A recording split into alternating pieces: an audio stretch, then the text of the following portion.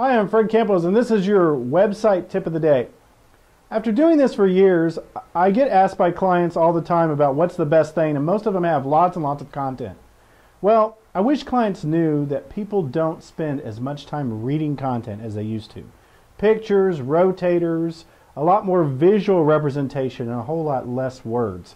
There's a book out there called Don't Make Me Think, and it kind of hurts my feelings, might even hurt yours, that says that the average person doesn't spend more than anywhere from 15 to 18 seconds on the high end and down into 5 to 10 seconds on the low end. So consider toning down the number of words on your website, increasing the number of pictures, and have things that move.